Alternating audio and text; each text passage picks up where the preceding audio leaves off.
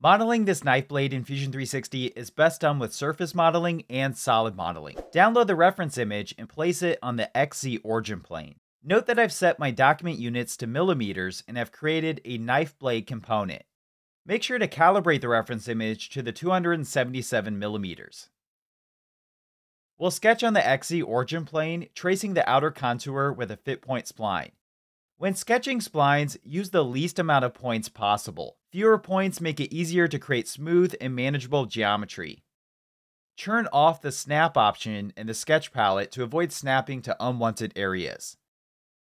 Be sure to create a point where the bevel ends, allowing us to reference it later. I also recommend sketching one spline for the bottom contour and one for the top. 2 splines will make it easier to fine-tune the fit point spline handles. It will also make it easier to create a sharp point. Take a minute or two to sketch out and fine-tune each spline. With the outer contour complete, draw a straight line along the knife's bevel. Draw the horizontal line first, allowing you to use a 3-point arc to create the left and right sides. For the best geometry, make sure the one on the left snaps tangent to the straight line, ensuring a smooth transition.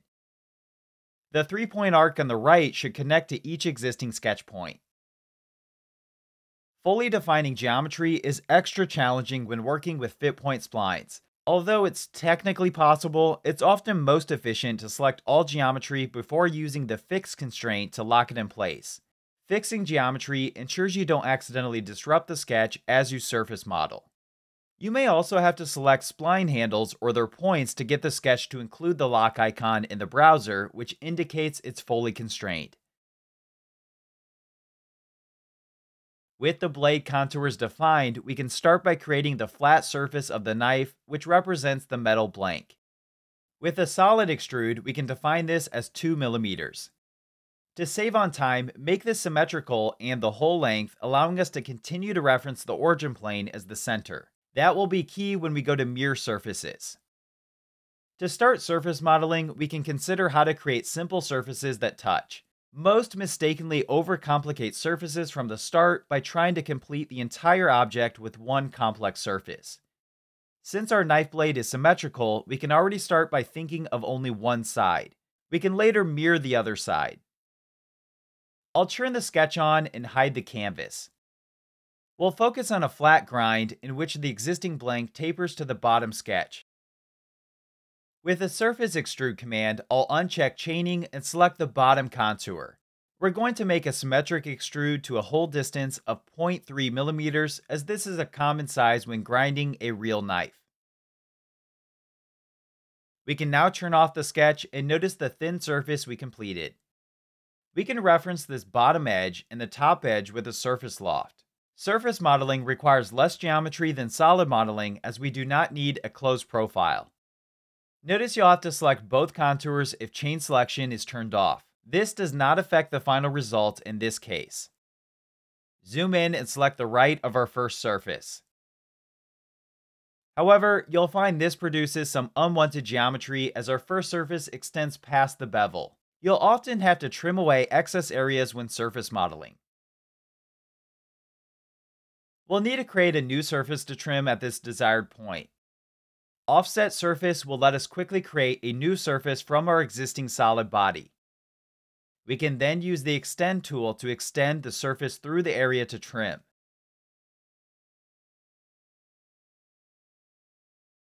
With the surface trim tool, select the surface that will serve as the intersection point, then select the surface area to trim.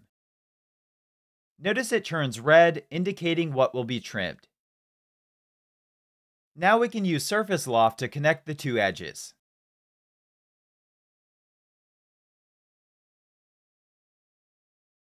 Notice the gap on the right side.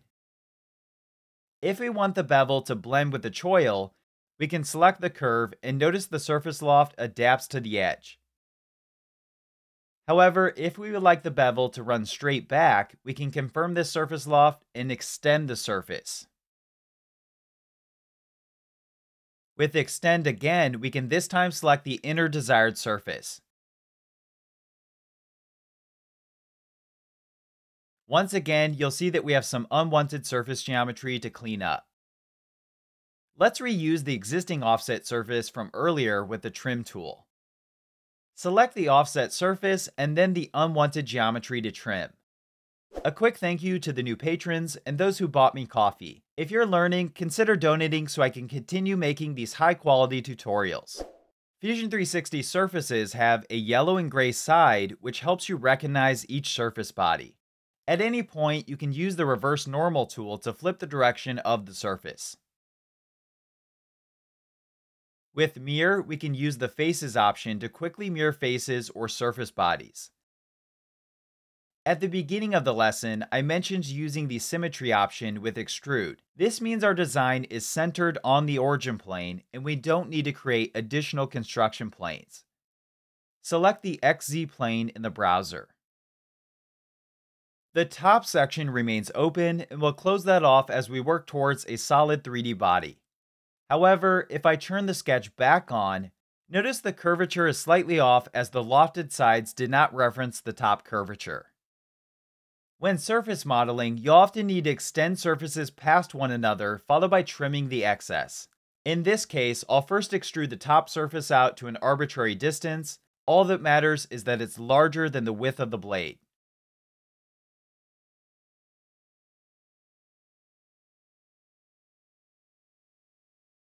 Extend each side surface above the top surface. We'll eventually trim the excess away.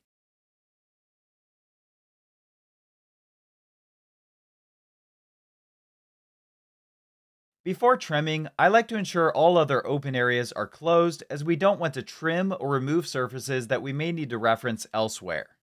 If we hide the solid body, we still have an opening at the top. We can use the Surface Loft tool to close this surface, making sure to select all sketch segments on each side.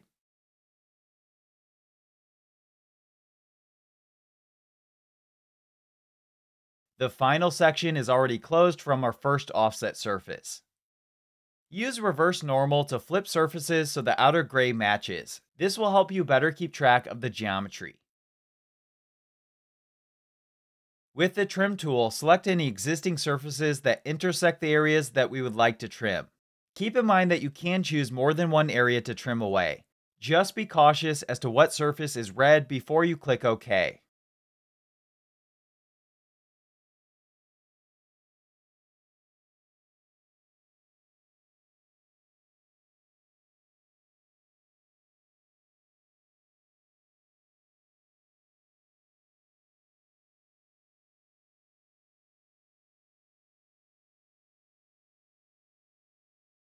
Turn the solid body back on. Notice it now matches the desired curvature near the tip.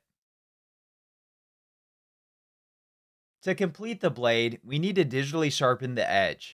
One option is to wait until the solid body is complete and use the chamfer feature, though chamfer can be problematic with complex curves. I prefer to surface model the details before the surfaces are stitched together to create a solid body. Let's sketch a triangle on the plane along path construction plane. This will allow us to use intersect to reference the existing edges.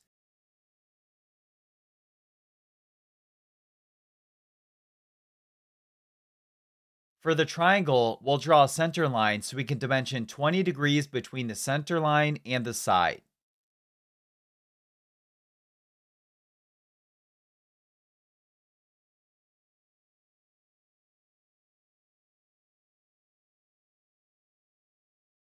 Surface sweep each side of the triangle, which means we don't have to mirror the face.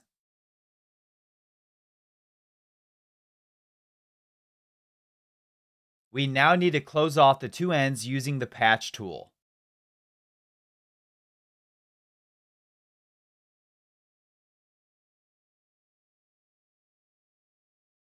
To polish this model, you can extend the surfaces and make sure the tip geometry is tangent to the rest. I'll also remove the original surface body as it's no longer necessary. Once each end is patched, you can stitch all the surface bodies together to create a solid body. I like to change the tolerance to 0.001 as these surfaces are already adjacent. We don't want the stitch tolerance to change the final geometry. You can also offset the lower edge of the handle if you don't want the sharp point sticking down. Anytime you surface model, I recommend periodically checking the shaded view. Shaded will help you catch irregularities that are harder to spot with edges visible. This zebra analysis can also be helpful. Finish your design by cutting out the rivet holes and creating a unique handle. For a simple handle, project the existing geometry to quickly reference the shape and extrude to the desired distance. Then add fillets or chamfers to refine it. Consider adding some extra curvature with a loft or some texture with the emboss tool. Learn more about Fusion 360 surface modeling with these lessons.